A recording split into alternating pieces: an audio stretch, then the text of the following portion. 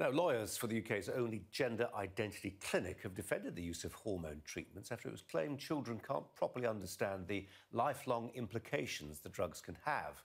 The High Court was told that puberty blockers for children considering swapping gender provide time for deliberation and discussion and are reversible. But 23-year-old Keira Bell, who was given the treatment at the age of 16, says she feels she made a rash decision as a teenager which will negatively affect the rest of her life. Sky's Emma Birchley reports now.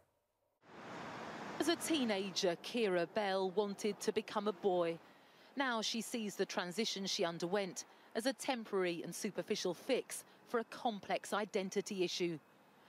That's why she brought her case to the High Court, arguing that children should not be able to give informed consent to receive hormone-blocking drugs delaying puberty.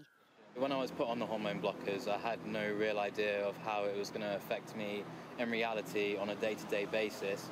And, I was just very eager to get on the cross-sex hormone.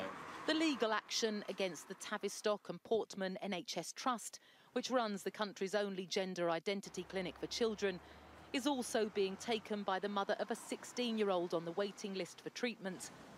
It's the age Keira was when she started taking the hormone blockers, prescribed for some not yet out of primary school. Are they able to understand the nature of the information that they are being given?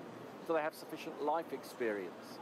And we say for children as young as 10, 11, 12, to be able to weigh up the loss of fertility, the loss of sexual function, is simply not possible. But the barrister representing the Gender Identity Service told the court that it was up to clinicians to ensure the child understood the consequences before being prescribed any drugs, and that such decisions follow robust international guidelines. Fenella Morris QC explains how prescribing puberty blockers allows time for further discussion and deliberation about how to proceed in the future, and the effects are in fact reversible. There are many, like Alex Vellins, who have no regrets. He says the journey to being prescribed the medication was very thorough. Obviously, I understand why the process exists, and they were like, no, we have to wait. We have to give the 4 to 6 appointments that are necessary across 6 months. It took me 18 months to get on them for whatever reason. But my point is, it took a long time and it was really frustrating. And I understand why it takes a long time, but please don't make it take any longer time. Keira's experience has been very different. She stopped taking testosterone last year.